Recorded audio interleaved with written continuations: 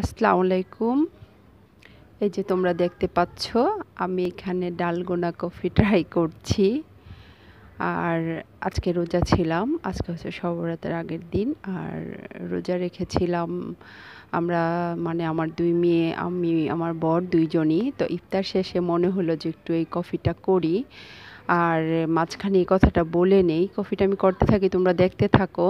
আর এটা বলে দিচ্ছি যে যেইখানে বিশ্ব স্বাস্থ্য সংস্থা ঠান্ডাটা অ্যাভয়েড করার কথা বলেছে, আর সেটা তো অবশ্যই এখন মানে, আর যেহেতু এখন যে এই মহামারীটা দেখা দিছে এটা ঠান্ডাজনিত প্রবলেমই, মানে তো এজন্য আর কি। তো আমি মানে এটা বানাচ্ছি ঠিকই ডালগোনা কফিটা, কিন্তু মানে আমি এটা খাবো না। তো বলতে পারো যে খাবে না তো বানালাম কেন।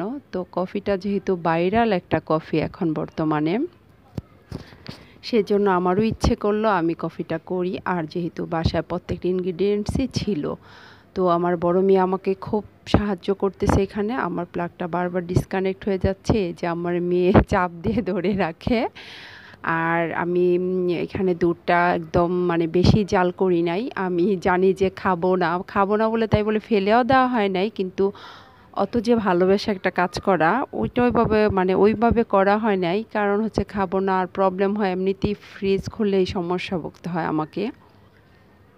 আর আমার বর তো সেই রেগে শেষ, যে না এটা খাওয়া যাবে না, এটা ঠান্ডা যেহেতু। তো গরম দুধ দিয়েও করতে পারো তোমরা, গরম বলতে নর্মাল করে, কিন্তু আইস কিউব দিতে হবে সেটাতে। কিন্তু ঘুরে ফিরে সেই ঠান্ডাই হয়, আর ঠান্ডাটা খুব মানে খেতে মজা লাগে।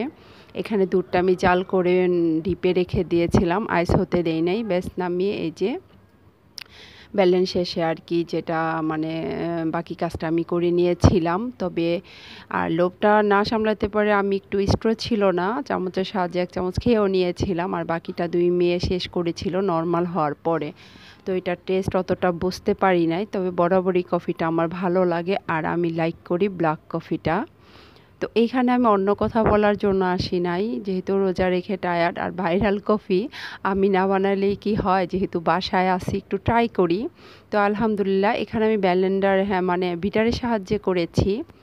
তোমরা চাইলে হ্যান্ড উইংসের সাহায্য করতে পারো, কিন্তু এটা অনেক সময় লাগে।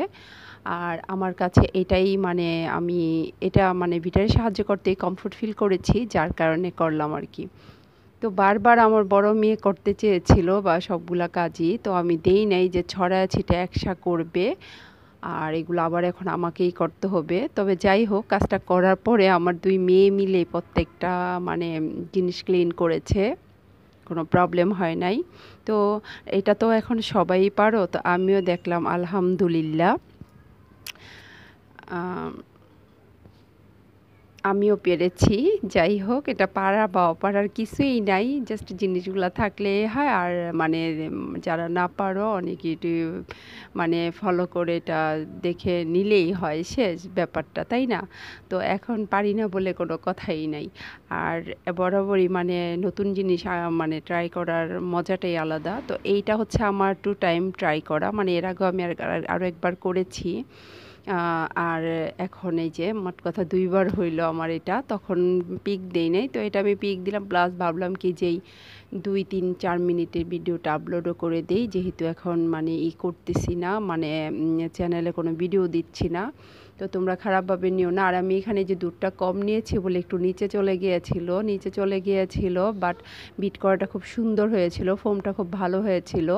পরে আমি আবার যে আমার মেয়ের হাতে পিক দেওয়া, ওইটাতে আমি আবার কি করেছি বলো তো, সাইড দিয়ে দুধ আর একটু ঢেলে এইটা ফোমটা উপরে উঠাই দিয়েছিলাম। ভালোই হয়েছিল সব কিছু মিলে আল্লাহর রহমতে। তো তোমরা যারা এটা খুব লাইক করো বা করার পরে মনে হয়েছে মানে ভালো লাগছে, সবসময় খাবা, আমিও খাবো ইনশাল্লাহ, যখন ঠান্ডা খেতে পারবো তখন। আল্লাহ আল্লাহ করে এই ঝামেলাগুলো বা এই মহামারীটা শেষ হয়ে যাক তখন আর কি। আর দুধটা যত ঘন করবে তত খেতে ভালো লাগবে। তো আজ আর নাই, এই তো আমার শেষ। ভালো থেকো। আসসালামু আলাইকুম।